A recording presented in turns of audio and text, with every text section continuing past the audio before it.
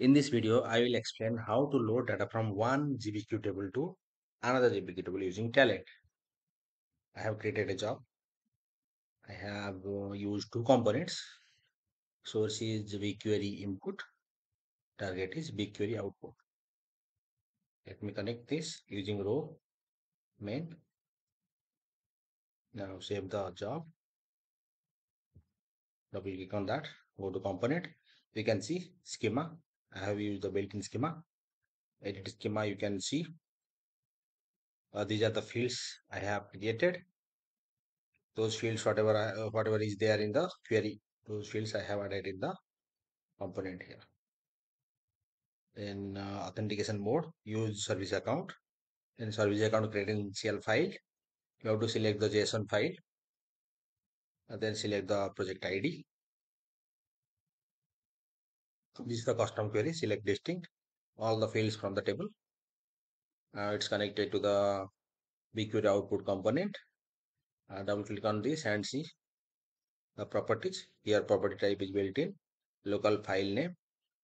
In this case, you have to provide a file path with the file name and schema. It's a built-in schema. You can sync the columns. Authentication mode, select service account credential file also you can select here. Same file whatever is used in the BigQuery input component. Then provide the project ID. Dataset is dev. Then provide the table name. So this will be the table which will be created during runtime. I have selected the option create the table. If it does not exist, it means if the table is not present, it will be created during runtime. And action on data, I have selected truncate. You can see truncate append and empty. I have selected truncate. It means every time the job runs, the table will be truncated before loading. Then access key and secret key I have provided. Then I have provided the bucket. So during the job runs, this temporary files will be created in the bucket. And the file name, BigQuery bulk, should be same as the file name which is mentioned in the local file name. Now, yeah,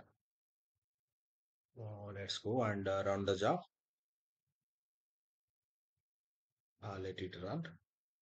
As we can see in source, we are using dev emp. Let's run the query in here.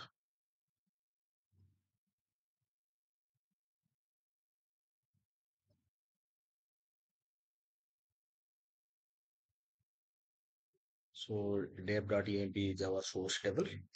It has 14 records. Now go to the job and see it is completed. Here, yeah, it has got completed. And our target is EMP Talend test. Go to BigQuery.